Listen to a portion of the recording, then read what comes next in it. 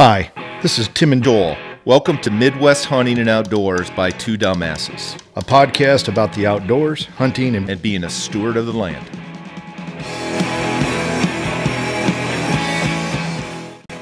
Nose Jammer contains vanillin and other natural aromatic compounds that have the ability to effectively jam an animal's sense of smell. Just like an overly bright light can wash out a photographic image, Nose Jammer overwhelms the olfactory system and overpowers an animal's ability to detect and track human scent. Hunting in the wrong wind? Jam 'em with Nose Jammer. Hey folks, we just wanted to give a shout out and a thank you for watching the episodes and subscribing, and then also remind you of the benefits of hitting that subscription or subscribe button down below. Tim, the benefits of that subscribe button? I mean, it really helps us a lot. It allows us to present our case to our sponsors, and with that, we give basically everything we get from our sponsors, we give back to you as audience. So it helps us offset our expenses from a equipment perspective.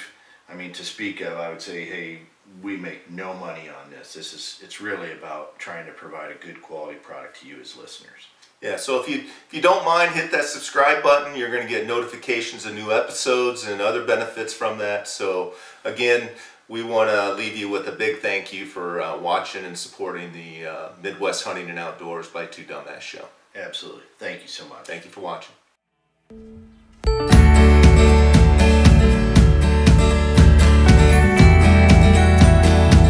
Welcome to Midwest Hunting and Outdoors by Two Dumbasses, Tim. Good to have you back.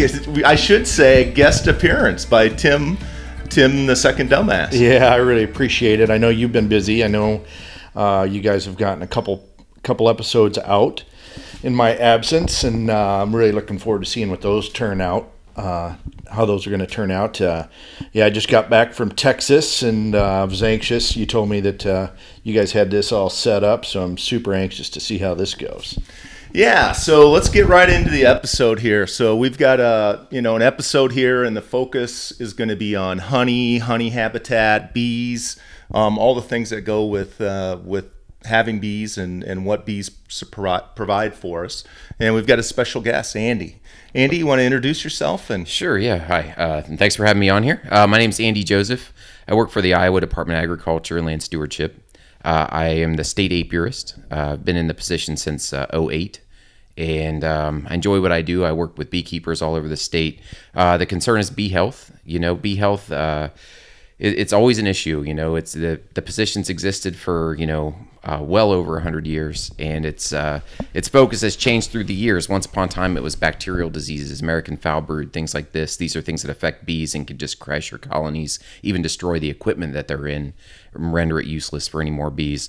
And now our biggest issue is a parasitic mite called varroa mites. So, the pests and parasites have changed, but just like so many other things, there's always something that's just, that we're dealing with. We got our hands full, and there's always more stuff on the horizon. So we just look at general health, make sure things are clean if they're being sold from one beekeeper to another, or if they're moving across state lines, which is a big thing for beekeepers all over the country, is to move bees around for pollination purposes. Excellent. How does one become the state bee expert? Not intentionally, to be or not to be, right? I could have went that route, but I didn't. But some things work by accident, I guess. I started in bees. I grew up in the country in Ohio, but I have no real memory of people keeping bees out there as a child. I don't remember seeing beehives. I don't remember knowing beekeepers. Surely they were out there. But my first real experience with it, I was working for a swimming pool company when I was about 17, putting swimming pools in one summer. And we put in a pool for this guy. He was a hobby beekeeper, not too much different from yours. They were just all real nice equipment on hive stands. And I was just down sweating in this hole, with a shovel and watching those bees fly. And I just thought, man, that's really neat. I was in 4-H and things like that when I was younger with different stuff, but and scouts and all that. I was outdoors, always camping. And I just thought, someday I'm going to try that. And so a few years later, after school, I'd moved down to Kentucky by then and started keeping some bees down there just as a hobby. And, start with 2 hives like almost everybody does. And then just by luck had success. split those out, got more hives, eventually went back to school for entomology. I was looking at maybe into forestry at that point in time, and just kind of shifted directions. There were a lot of cuts to the forest industry around that time. And so I took off with the bees right then and just kind of changed direction and never looked back. And Iowa's been great. What school was that? University of Kentucky. Okay. Down there. And then there was actually a course on bees? Yeah. So, this already feels like a long time ago, but I have a master's degree in entomology. And my focus, all my research there was on bumblebees, really, and greenhouse tomato sort of systems there, where they are looking to drive pollination of those tomato plants by these bumblebee colonies that are moved in just for that purpose. And there's a whole, this is a huge commercial industry that's invisible to the rest of the public, of course. So I was looking at efficiency of pollination and things, but that whole time I was managing a bunch of honeybees. I had my own. I was working with the university's hives, so kind of a whole pollinator ecology sort of thing is what I was working on there as a student. And the job, here in Iowa, I don't know if I'd ever really been to Iowa except driving across it on I-80. It opened up about that same time, and this professor, again, I don't know that this is interesting, but a professor who I really, really, looked up to, he said, apply for that job, don't get it, and learn how to, go through the process and get smashed. And they hired me. So that was it. So, I don't, they must have been desperate or whatever, but never look back, man. Iowa's been great to us. Started my family here. I enjoy what I get to do with beekeepers, work in regulatory government, but I think a lot of our bee laws are fairly commonsensical. It makes sense to me. Most of the stuff we do, it is regulatory. Beekeepers are usually in line with that. They want to be aware of pests and diseases and things. They don't want to be selling other beekeepers stuff that's obviously infected or infested. Other beekeepers on the, on the more steep side of the learning curve, they don't want to get that equipment. So it works out good. Yeah, I enjoy it. Yeah. Do you have bees now?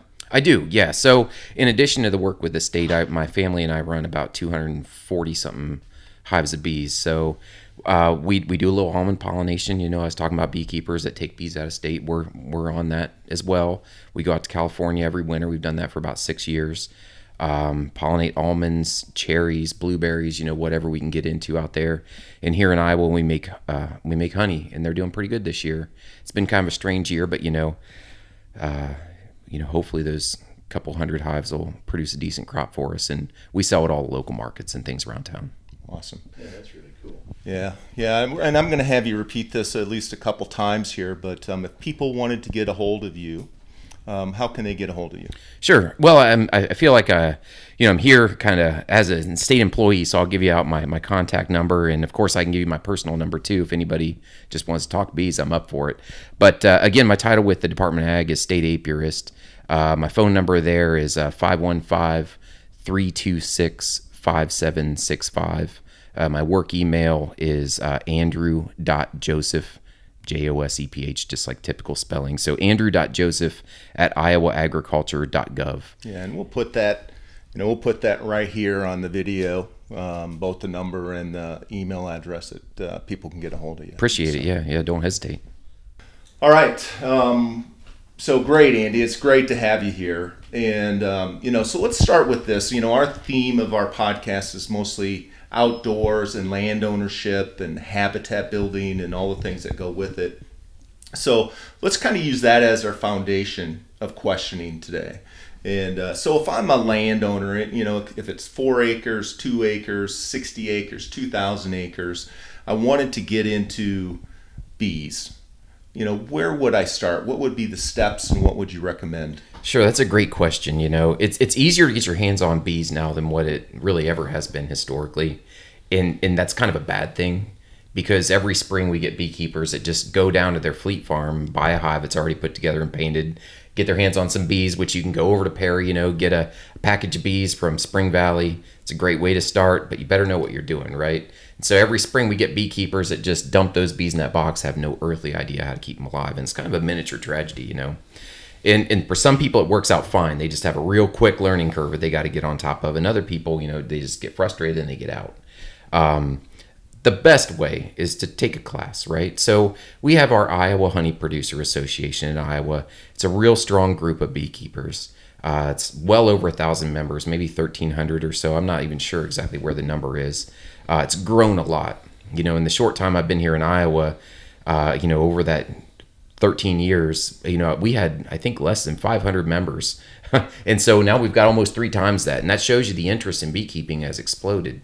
So if you go to that iowahoneyproducers.org website, just as someone that's just even kind of interested in bees, what you'll find is resources, right? You'll see a link to all the local clubs, because having a mentor, you know, having other beekeepers that are nearby you that are experiencing all this stuff in the same season as you are, that's invaluable, right? Especially when you're just trying to figure stuff out. And we do classes all over the state. And most of those classes are basically at cost. Some are even free. You know, you might have to pay $8 for the book. You know, it's that kind of a thing, but no extra charge for anything.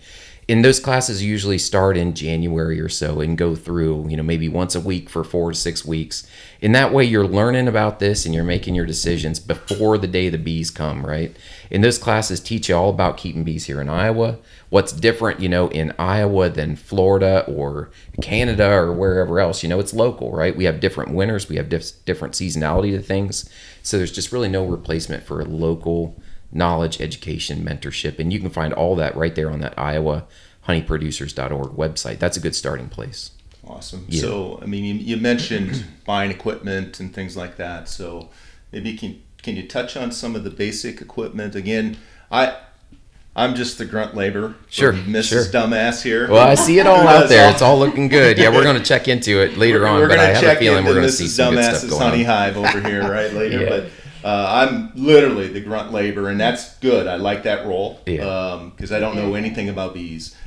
And it's a whole different language when she's talking to me about bees. So can you kind of put some framework around, you know, equipment, just basic equipment needed for people that want to do that? I know that's on the website, but let's talk. Let's get into details here. So the basic equipment that's almost universally recommended to start with is just your typical Langstroth hive, right? And that's that just like you guys have. It's a box. It's got about 10 frames in it, right? Those are like files in a filing cabinet, sort of. They just fit right in. And the bees draw out their combs on that. And so in the lower boxes, that's where the queen is, and that's where she's going to be laying her eggs and rearing their brood, and that's kind of like their home. And above that, the hives get taller and taller, right? One hive is one stack of boxes. And so through the season, what you want is those bees to build up, and above everything else, like in their attic, is where they store their food. So a typical beehive in Iowa is 2 of those 10-frame boxes for the life of the colony, right? That's kind of their nest. And then above that's what we call honey supers. And so that stack of boxes, maybe 2 boxes for the hive, and then maybe another, say 2 or 3 more for the honey. That's going to be your typical setup, right? And so for a new beekeeper, you're going to need recommended 2 of those. Some people will just start with 1, but if anything at all goes wrong, you're in trouble, right? Especially as you're trying to figure out what's good versus bad, what's normal versus abnormal. A lot of times, if you have an issue in one hive, you can fix it by taking resources from that second hive.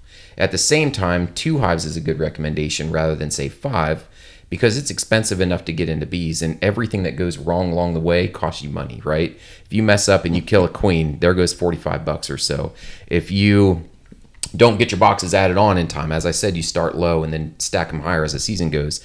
If you're slow with that, the bees can, feel overcrowded, and that's one thing that drives them to swarm, where they just leave. Half the colony with the queen leaves. So that's a problem. All these things are just part of the normal learning curve. And so if you have 2 hives, not that big of an investment, a couple few $100s a piece is what we're looking at. You can learn, make those mistakes over the first year or so. If you have success and your bees are coming through winter and you want to go bigger, then it's really easy to take those resources. You got live bees now to work with, so you're not dependent on suppliers to sell you everything you need. You can set up more hives, have them ready to go in spring, make splits from those existing hives where you're taking some of the strength of that colony, putting it into a new box with a new queen, and grow that way. And that's kind of a pretty common recommendation, is start with 2 and grow from there and learn the lessons as you go. Yeah, that makes sense. Yeah. So then what do? You just go, as you move those bees to another hive, do you go out and purchase then another queen for that other hive? Is that what you do? Yeah, commonly that's what. And there's different methods and things. You can make your own queen. You can start by just giving them eggs, right? Eggs and young larvae from the existing queen. With no queen in there, the bees will recognize that and they can make their own queen. I'm a person that really just thinks, go ahead and spend the money on having a mated queen sold to you in a cage. And it's like a little matchbook sized box with a queen in there and she's ready to go, right? And if you put that in there, to me, that's worth that investment because she can be released from that as soon as the bees kind of recognize that she's the only queen they have. Otherwise, they'd be aggressive to her. So you leave her in that cage a couple days, let her out. Now she can start laying eggs and that hive can take off right from there. You know, you can make your own queen, think, well, I'll save that 40, 45 bucks. But it takes a while, right? You got a couple weeks before that queen's out and then she's got to get mated. You know, you have to have your fingers crossed through this whole process, make sure she doesn't get eaten by a bird or anything crazy like that, come back unharmed, start laying eggs another 3 weeks before that first brood is emerging as an adult. So it takes a while, right? That's a couple months. So for me, that investment of a new queen is a good way to go and make splits. You sold me. Yeah. So I'm greedy. I like to make as much honey from these bees as possible. And we make some good honey here in Iowa. You know, I started keeping bees, like I said, down in Kentucky. And I was pretty happy with the honey there, right? I don't want to slam Kentucky. I loved it there. But Iowa. Did it taste like bourbon? Yeah, it was dark, right? You know? I don't know, bourbon or tobacco or something in there. I'm not sure what it was. Yeah, but here, you know, we make a nice light clover honey. And, you know, if you have honeys from around, there's some good honey and it's different, right? Because the flavor of the honey, the color of it, the smell of it, everything is dependent on the flowers that you had available to those bees, which is kind of where you guys come in, right? Habitat, conservation, you know, taking care of your environment that you're in, having a little patch of land and doing what you can on it. You can't separate the bees that are back there from the land that they're on. I mean, it's more than a little handshake deal. It's not like a pig or something like that that just needs a spot and it's going to get its food thrown at it. These bees are going out there and they're finding exactly what remains in the environment. So diversity, landscape, plenty floral sources for them, water source, all that is just... You got to have it. Let's hang on to that just a second. Yeah. Let me ask one more question on kind of the equipment and starting up the hive, and then we'll transition to the habitat piece because I think that's a great transition where you're going. If I was going to start a hive, again, I got nothing and I want to start from scratch, is there a certain time of year that you're either mandated to do it or kind of dictated to do it, or can you start any time of the seasons? Another good question there. Yeah, I'm glad you're bringing this up for anybody who's thinking about bees. Springtime is a time, right? We're too late in the season now to start, get everything put together, get bees put in it, and have that little tiny colony that you're starting with build up into something that has plenty of food stores and plenty of numbers of bees and strength behind it so that they can survive winter, you know? And that's the whole thing. Like the whole idea behind these big old colonies of honeybees with all these thousands and thousands of bees in them is it takes all those components of that hive to gather up enough resources, you know, honey, you know, all this kind of stuff so that they have food stores to make it through winter. They don't hibernate, you know, like a lot of animals. Their strategy as honeybees is to, you have that queen, one queen in there with all these thousands of worker bees all balled up, and they're consuming the honey that they've stored up through the year, through the warm parts of the year, to endure the cold months when it's too cold to fly. There's no plants for them out there. So they have to have a lot of resources saved up. You know, it takes 80, 90 pounds to get through an Iowa winter. That's a lot of honey, right? That's for them. Beekeepers get everything in excess of that, right? Some years we get plenty, other years we don't. Some years we're feeding our bees. Other years, those hives are so heavy with the honey stores of bees brought in, they don't need a drop. And it varies, right? And that's where beekeepers come in. You know, you got to be in tune to all of this and paying attention and taking care of those bees when nature doesn't provide. But yeah, so all of that to say, we start with hives typically in, say, April. Mid-April is a common time to start. Usually we'll start with a 3-pound screen box of bees per hive, right? And inside that screen box with all these bees just literally funneled into it is one caged queen, just like I described earlier, and all these other worker bees. We start those that time of year, everything fresh and new in that hive, and it takes them all season long, you know, to build up in strength, build up in number, draw that comb, store all that food, produce more bees, maybe some surplus honey for the beekeeper. We always hope that first year even, and then be ready to go into winter. So you can't start them out too late. It's a spring thing. And that's why those classes are usually over winter time is, you know, learn what you need to do, make your decisions, find out where to buy these things, right? There's local producers wherever you are, and make those decisions and start come April or May. So he answered the one question that I was going to ask, you know, because we were as we were talking, you said, hey, this time of year is a little too late, and we're in the middle of July, just as a time reference. How long does a queen live? I know the least about bees of anybody in this room, so I'm going to ask the dumb questions. No, this is all good. Yeah, and I'm glad you're bringing these up. I'm talking to beekeepers all the time, so I might be making assumptions in my head. Let's start with some basics, right? So, and don't let me ramble on too long either here, because beekeepers, we can do that, man. Right road. Yeah, we can talk bees ad nauseam, right? Yeah, it's a problem, really. I stopped having conversations about anything else about 1 year into beekeeping. The rest, everything goes by. So there's 3 types of bees in that hive, right? So we got one queen. I mentioned her a couple times. She's like the mom of the colony. She's laying eggs. Whether she's a mother or a slave, or if those two things are almost the same, I don't know. But she's in there. She lives in the darkness of that hive, and it's her entire life to just lay an egg, turn around, find another spot, lay an egg, turn around, find another spot, lay an egg. And she does that over 1,000 times every single day from from late winter, even before spring comes around, up until, state fair time here, August, mid-August, early September. She's starting to kind of reduce the numbers. Winter's coming, right? Not as many flowers out. Days are getting a little bit shorter. They can sense that. And so she's going to taper off that egg laying. She'll still be laying something up until into December some years, when things really start to get cold and all that. So anyway, she's an egg laying machine. That's the queen. There's typically just one in a colony. Almost all of those eggs that she's laying are fertilized eggs. They're going to be a female bee. And the female bee that's not a queen, right, because she's also female, obviously, is called workers. And so the mass of your hive is worker bees. And they call them worker bees because they work.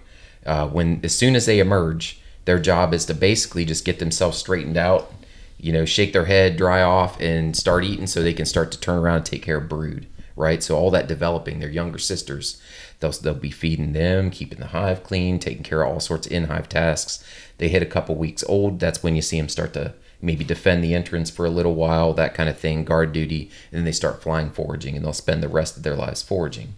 So that worker bee might live in this time of year, in midsummer, for maybe only 5, maybe 6 weeks total, because they're just wearing themselves out, right? They're flying miles and miles and miles and miles and miles, visiting all sorts of flowers, collecting all nectar, pollen, propolis, which is another resource. It's a plant resin they bring in, water. They got a lot of duties, and they just fly until their wings are tattered and shredded and they're old and worn out. They'll fly out and never return. That's kind of what happens to your worker bee. So they're very short-lived. There's a third type of bee, the drone. That's the male bee. And the male bee doesn't do anything, doesn't even have a stinger to defend the hive. It's there for one purpose, and that's to go out every, mid-morning or whatever, and they'll leave the hive, and they have these kind of, wherever your hive is, they're what we call drone congregation areas in the environment. And it's usually a line of trees, some clue, and the drones just know, okay, I live here, I'll go over there. And they just fly out of the hive, maybe late morning, and they just kind of buzz around high up in the air. And they aren't doing anything except they're sensing what's around. They're basically sniffing the air. And they're sniffing the air for a virgin queen. Because the one time I said that queen lives in the hive and just lays eggs all the time, of course the obvious exception is she does leave when she's a brand new adult bee, just a few days old. She leaves and she goes out on that same flight. And those drones find her and race each other to her. And she's going to mate with maybe 8, 12, maybe 20 drones, and then they're going to inseminate her. You got to do that if you're going to spend the rest of your life laying eggs. So once she's inseminated by, this good handful of drones, she's back in the hive, and that's where she's going to spend the rest. So that's the one function of the drone, is just to hopefully mate with a queen, right? The majority of drones don't even get to do that. But they try every day, right? I can relate to that. I think we probably all can try every day. I think 3 or 4 of us can relate to that. And some more successful to others. I'm sure we can relate to that too. A honeybee colony is really the perfect Amazonistic society, because those males they get kicked out in the winter and to die, and then they make more drones in the spring. Yeah. If one is needed. So it even gets better. Not only do most of them not get a mate, but in the wintertime they get kicked out, freeze, and die. That's their purpose, is to mate with the queen and then get kicked out and die. Yeah. And so then you hope the queen's going to live for a couple of years, just to finish that question there. So you got all this different stuff going on. But Yeah, those poor drones, man. Not only didn't they ever get the job done, they also end up just getting kind of hacked by their own sisters. But they feel so used. That's right. Yeah, it's a rough life, man. No matter who you are in there. I wonder what they're talking about while they're flying around sniffing, right? Yeah. Me or you? Man. Me or you?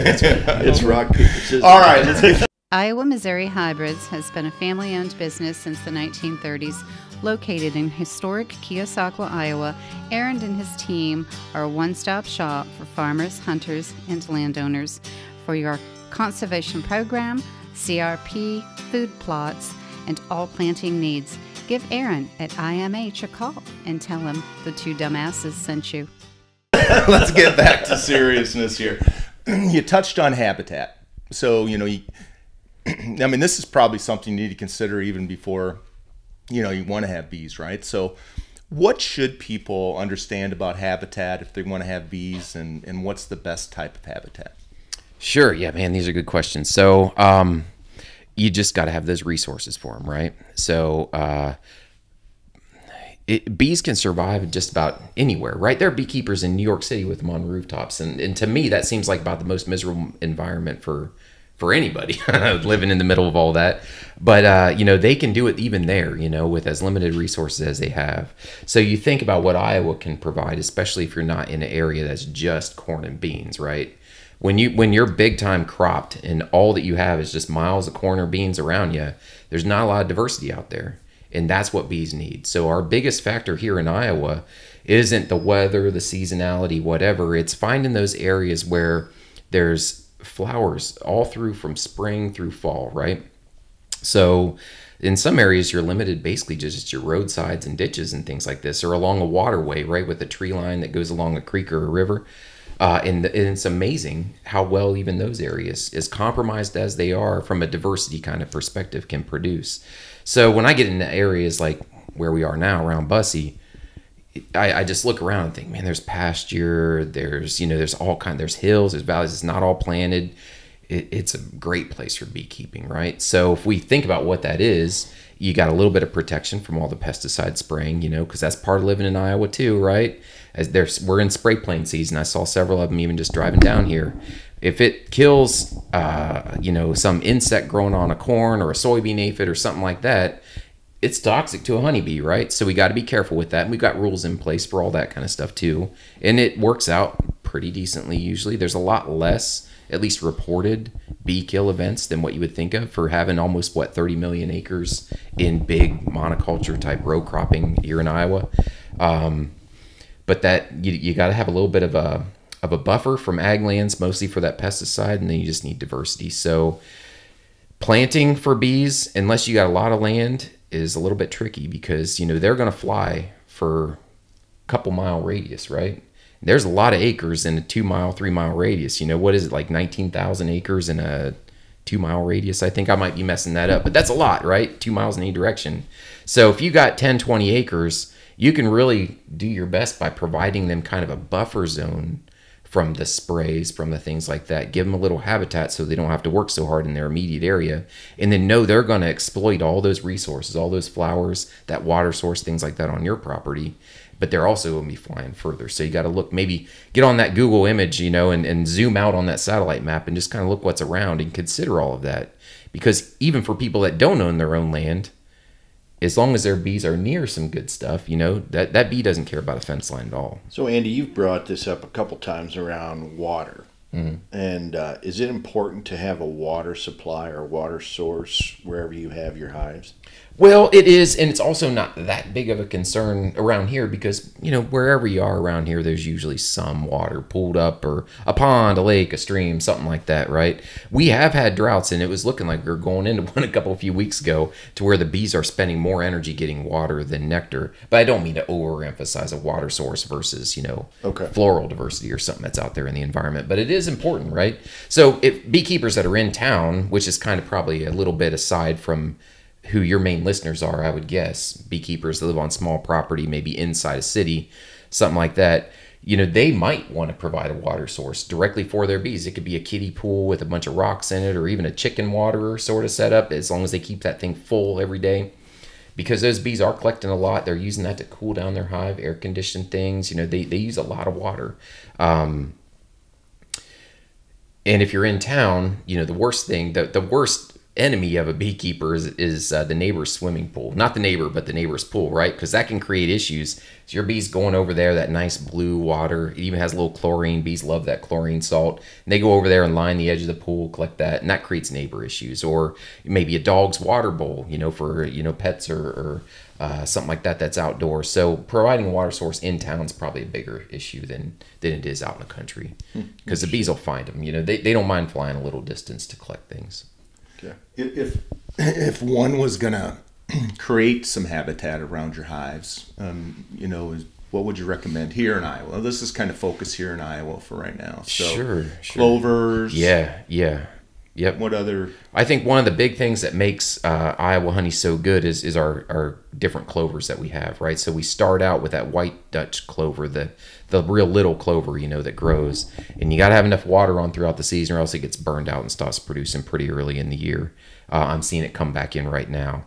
That used to be in grass seed mixes, you know, and then we got kind of obsessed with this perfect green lawn and did away with all the clover that was in there. But we have Alsite clover. There's a number of different varieties that you can buy clover seed for and plant on your own.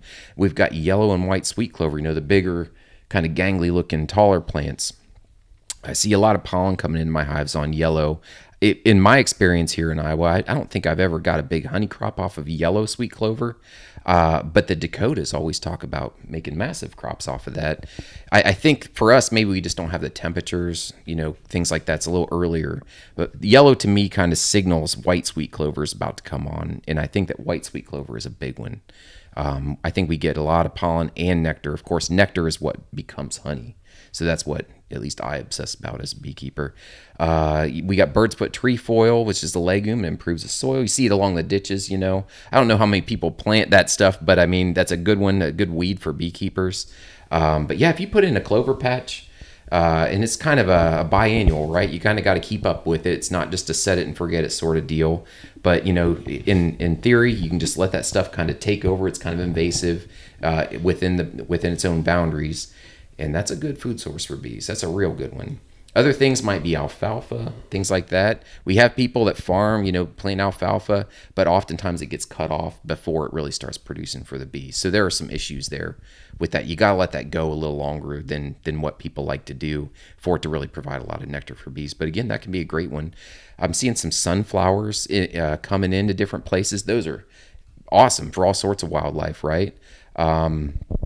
What else? In northwest Iowa, we're starting to see some canola coming in up there.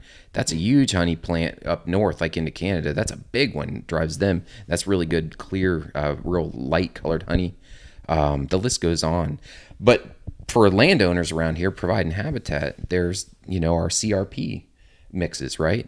There's a special mix of a pollinator mix for CRP. There's a couple different varieties of it that can be kind of tuned into your area, how much water you got, lowlands, highlands, whatever, drainage kind of things.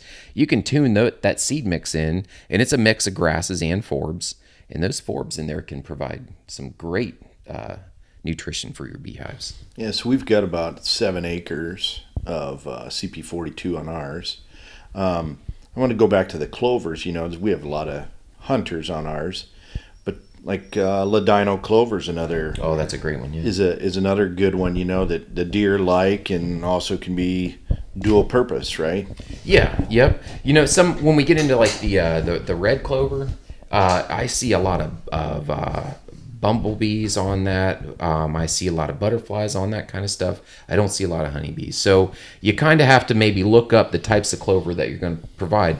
All clover seems to provide a lot of pollen and a lot of nectar.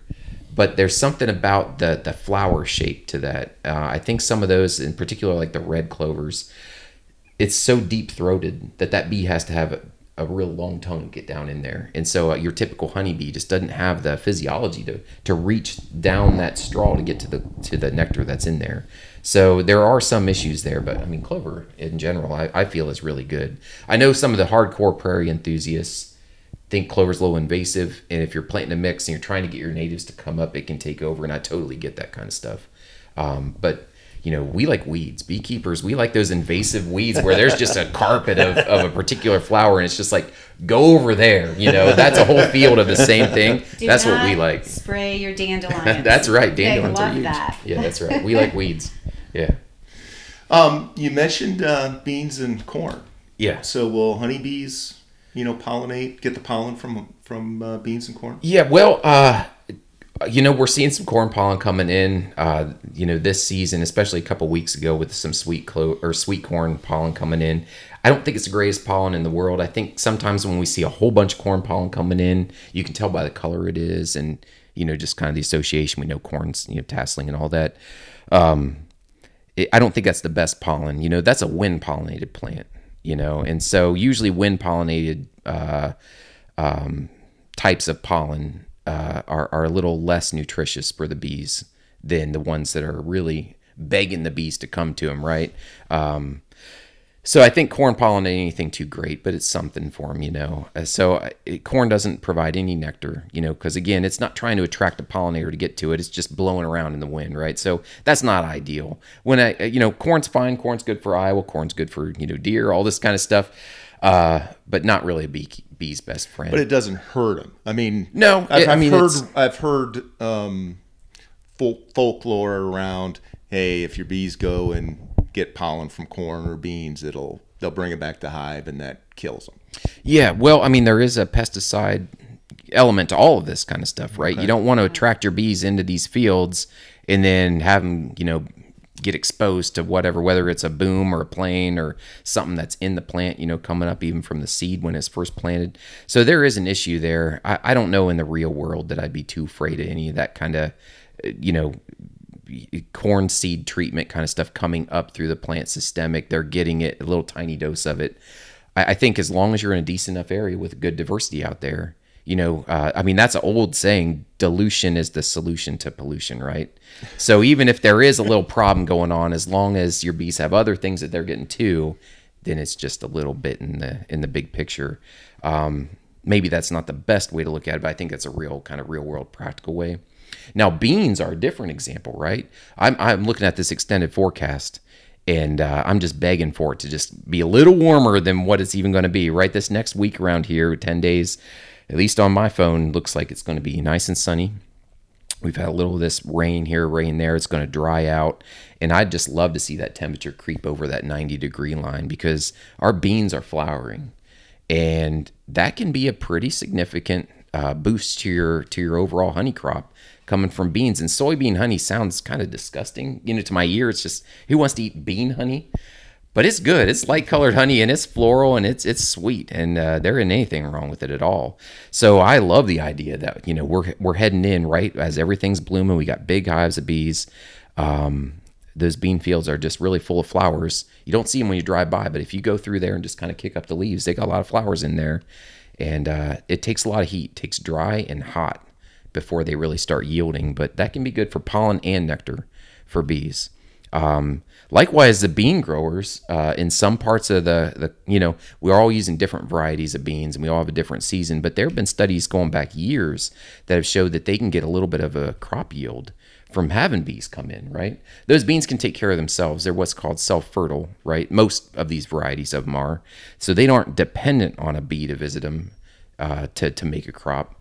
But it has been shown that it does significantly help your yield if you have bees nearby and they're coming over in your fields. The big thing with soybeans and soybean aphids is we don't want to have our bees going into those bean fields and then have that yellow plane come over and spray them right out of the air. That's the big question mark there. And of course that can happen. Here in Iowa, we have a bee rule in pesticides that says that if you voluntarily, as a beekeeper, no one's forcing you to do this, but you can voluntarily put your site location onto a map. And then that map automatically draws a 1 mile radius around your hive. And the pesticide, any commercial pesticide applicator is required to view that satellite map and see if there's any beekeepers with bees in the area that they're going to be spraying. And if there is any overlap there of where they're spraying something that's been labeled as toxic to bees within that 1 mile radius of where that beekeeper's dot on the map is, they have to do that application before 8 a.m. or after 6 p.m. And that really does do a lot. It's not perfect, but it does a lot to kind of avoid that overlap of people like me that are like, all right, looks like good forecast for some bean honey. Bees are in there and then get sprayed out. It really goes a long way to help that out. That's pretty Yeah. smart, Yeah, isn't it? That's smart. I think that site is Field Watch. Yeah. Field watch. Yeah. Okay. That's smart. Yeah. So, that edge, in so many ways, honeysuckle's always kind of on the edge of a wooded area in a field, that edge is important, right? For no matter what we're talking about out there, there's a lot of wildlife. There's a lot of stuff that goes on right on that edge of a woodland in a pasture or whatever. And that honeysuckle's right there, and it smells, you can smell that fragrance of it. You can see those flowers, and that's like a magnet to bees, of all sorts, all kinds of wildlife is just almost drawn to that. And honeybees are right in there, in the thick of that. When that stuff's good and sticky, there'll be bees all over it. So it provides, right? You mentioned dandelions in our mowed areas. Those are good early resources. Honeysuckle, maybe some locust trees. That's relatively early bloom, provides a lot of nectar in some years. All the different clovers, the trefoil, linden trees or basswood. That's another one you see. That's a big one, that just goes on. So the idea is that honeysuckle, no one's making honeysuckle honey, but it just is more that goes into the pool, right? That the bees are storing up early season when honeysuckle is. That honey that they bring in, that nectar, might not ever end up in a honey super, but that's going to be food and fuel for that colony as they're spiraling up their workforce, right? So that's going to stimulate that queen, keep on laying eggs, keep on building up that colony. And that's the thing, right? So it's kind of missing the point of beekeeping just to say, plant a field of clover, and now you got good habitat for your bees, because you need stuff from March all the way through September, ending with goldenrods, different species of those, asters, things like this is our late season. You just always want blooms. Established in 1934, Pete and Shorty's is located on Main Street, Clarksville, Iowa. Pete and Shorty's is famous for their half-pound burgers, hand-breaded tenderloins, and homemade pizza. The beer is always cold, and the Bloody Marys are the best in town. Stop in and tell Mike and Amy that the two dumbasses sent you. All I'm thinking about is all these invasive species. Yeah, that's right. Multiflora rose, Yeah. thinking autumn olive. I'm thinking about all this stuff that we're trying to eradicate. That's right. Yeah. So, and that's a good point to bring up, right? And I don't know if I'm the best, biologist type person to really answer those, but there is kind of a competing thought, right? We want, as beekeepers, we want honey crops, and that's a lot of invasives, right? Because it's just a carpet of flowers, all the same thing. The bees can target it really easily, come back in a very short time with a big yield, right? And then we can take that yield off. That's our honey. But big picture, you just got rid of everything else that would have been blooming there, right? You just got rid of the diversity in the area to hit that one target, and that might be foolish too. So, that is kind of the issue, right? In other places they're talking about, purple loosestrife. That's a big controversial thing. Or, there's one is TT or something down there in like the Florida, the Everglades. They have different honey plants down in these other areas of the country than what we do, and there's always somebody that's gung-ho to try and eradicate this invasive, obnoxious type, I called it obnoxious type weed, and then the beekeepers are just like, oh, you're taking our honey away from us, right? So there's always that controversy there. But these are real world things. The more we change the land, the more we use the land, things we got to pay attention to, because there is a big picture to it. Yeah, what I took away from that is our audience, go back to season 1 on Living on the Edge episode, because what I heard you say, Andy, was not only does Living on the Edge for habitat for animals, but it's a big deal for honeybees also. So that might be an episode to go back and check out. Okay, any questions, Tim, on anything so far? Nope, not yet. Okay. Let's kind of close out here and talk about risk and downside and horror stories that can happen to beekeepers. I keep hearing about people going out and their hives are completely gone or dead, or what's that all about? Sure. There is a lot of stuff that can go wrong, right? It's harder now than what it probably ever has been in history to start that beehive, keep it in good shape, keep it alive through a winter, it's still there for you to do the same thing next year. It's challenging. There's a lot to learn, right? It's also kind of part of what's interesting about beekeeping. If once upon a time you could just have a hive of bees and you put it out there and you just let them rip and then you came out later in the season, took their honey away from them, said, see you in springtime, right? If that ever existed, it isn't like that now. They need regular checks, right? There's an element of being a beekeeper that exists now, necessarily that exists, that didn't used to be the case.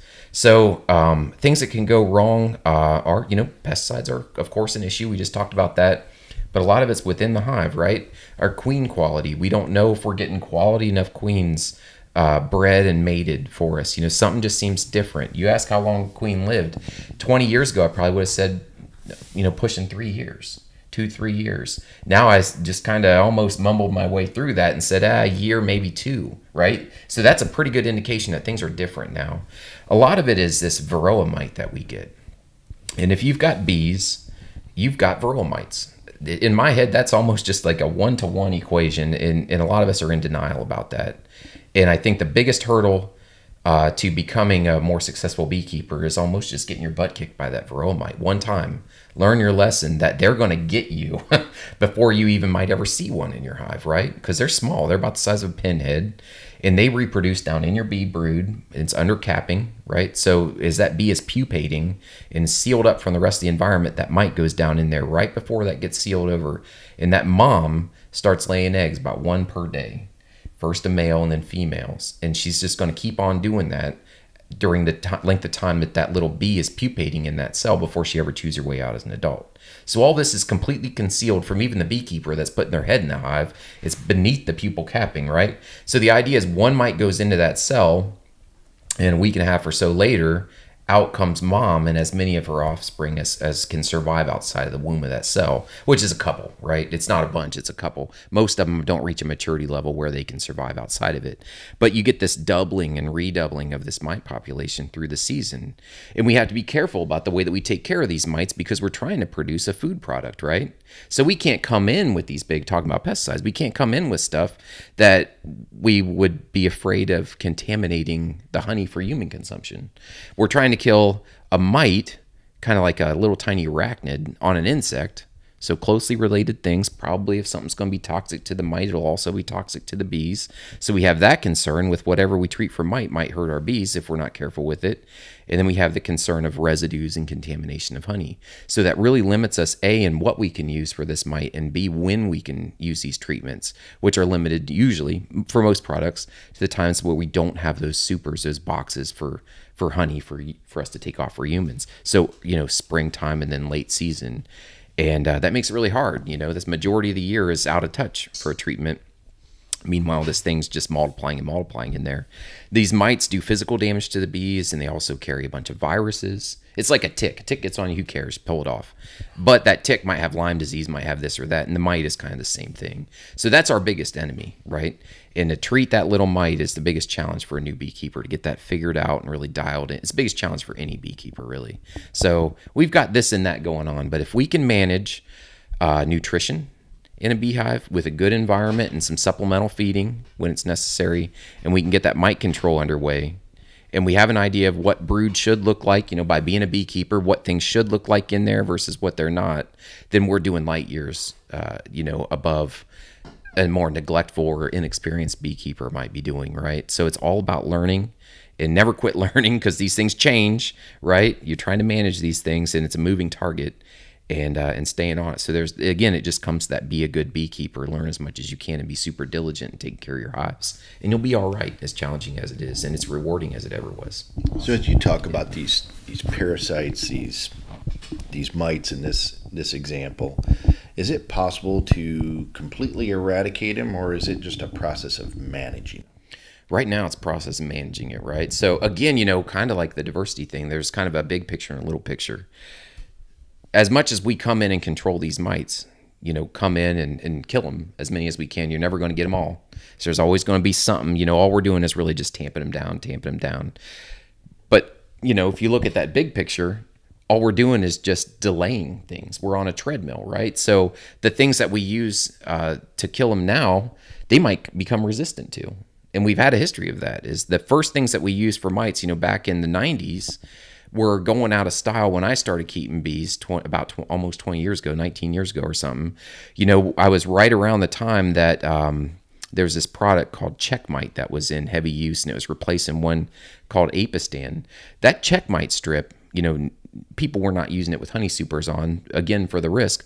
But that's a product called Coumaphos, and that's a organophosphate. That's a neurotoxin. In they call it the LD50, the lethal dose for 50% of the population was one of those strips. And we were putting 4 of those strips into a beehive back then.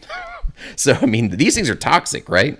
And that stuff has lingered on through years and through time. The funny thing is, as toxic as that mite strip was to people, a varroa mite nowadays could crawl around on that thing and be more or less unaffected. At least most varroa mites could, because resistance has grown to it, right? From using it time and time again. What you're doing is you're selecting for a population that can deal with it, right? You're killing off everything that's susceptible to it, and now you've got mites where it doesn't do anything. And so you got this, again, this moving target. So you just got to stay on. I think I kind of wandered my way off into a tangent with that. But we're also getting smarter with this chemistry too, right? Some of the things I've personally used this year, one thing was formic acid, right? There's a new product. It's a little bit in the weeds, but it's called Formic Pro. It's a measured amount of formic acid. And that formic acid occurs naturally in honey, and it's never going to reach a level which would be in any way toxic to people. So, I mean, talk about smarter, right? Thymol is another one. I've used buckets of a product that has thymol as an active ingredient. It's called Apiguard, and it's in a gel so it doesn't flash and evaporate real quick, kind of tamps it down, so a moderate amount's released every day, and that has worked really well. And thymol, that's it's a derivative of thyme plants.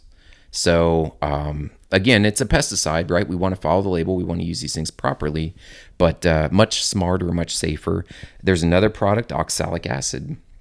That's the amount, or that's the kind of the thing that occurs most in spinach and rhubarb, kale, things like this, right? So the amount of oxalic acid that we can use in a beehive to kill mites is about equivalent to the amount that's in like one of those big old bags, like those big old pillows that you buy of like fresh washed spinach leaves. Go down to Hy-Vee, buy that bag of spinach. That's about the same amount of oxalic as what we're putting in a beehive. But oxalic doesn't work very well if you got a lot of brood in there. So again, it's a timing thing. So we have all of these tools now, and we're getting smarter with and safer with our chemistries, and we've really made leaps and bounds that way. But at the same time, I think this mite has grown resistant to a lot of stuff that we've used, and these viruses have built up to a bigger issue than what they were in the past. So it's an arms race, right? Just like so many other things that you're trying to do. But I do feel like we're getting an edge. I don't know if we're ever going to get there to where they're just eradicated. Maybe there's some technology, who knows what the future brings, but we're not there yet. Genetics are a part of it.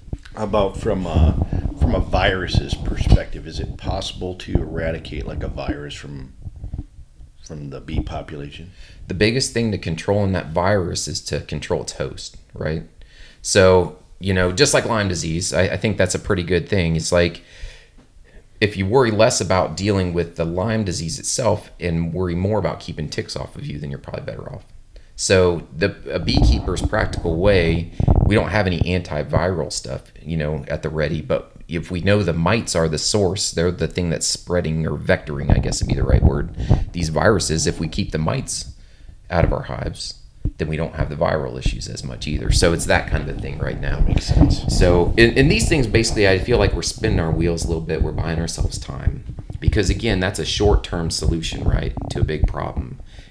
We got too many mites, kill them, but then they come back. Got to kill them again. Maybe breed a better bee that can deal with them on its own. That's a challenging thing, right? But if we could breed bees that weren't so susceptible to the mites, then we wouldn't have to worry about treatments as often. Or if we could do something to damage these mites or keep them from reproducing or something like that on a more scientific kind of heady level, something like that would be a longer term solution, right? Get rid of those mites so we don't have to come in and monitor them and treat them and all this kind of stuff as beekeepers. So it'd be great if you could create like a pheromone that would be toxic, right? So, yeah. Who knows what the future brings, right? Who knows? Right now we're just we're in the thick of it right now. But maybe in 10 years or 5 years or who knows what'll be around. Maybe they won't be so much an issue. Okay, sounds like $1 million idea if you no could kidding. figure it out. Right? That's exactly right. Yeah. Tim, any final questions for Andy here? No, this has been super interesting. I appreciate it. Yeah. Andy, is there anything that we missed that we should cover? I don't have anything in my head. I guess I didn't really come with an agenda, but I appreciate the interest, right? And again, you'll have my contact information. The honey producers, come see us down at the fair. I don't know how fast you kick these episodes out. I'm wearing my fair t-shirt coincidentally right now. Spent a lot of time down there. Anybody that's interested and wants to look at bees, talk bees, that's a good, if they're in Iowa, come down. And most states have state fair, and there's usually bees somewhere on there too, but I'm proud of what we do at the Iowa State Fair. We have a good showing. Again, honey producers are behind it. We got a sales booth, lemonade, this and that. But there's beekeepers down there, and they're all like me. They all want to talk bees. They're all excited about it. We've got observation hives, actual bees behind glass that you can safely see. We let them fly at the fairgrounds. They're flying over people's heads. You just don't know it. We've got all sorts of things on display, from honey to beeswax products, to educational things, to you name it. So anybody that is curious about bees, that's a great opportunity. Is see us at the fair mid-August. Awesome. And again, Andy, why don't you share your information, how people could get a hold of you? Sure. So I gave out my number is 515-326-5765. You can call or text that. That's my work cell. And my email is andrew.joseph@iowaagriculture.gov. Awesome. Yeah. So, Mrs. Dumbass, any questions? Oh, I always have a lot of questions, but let's go open some hives. Okay. Awesome. Well, with that, let's close out the episode. So with that, folks, be safe, have fun, and get outdoors.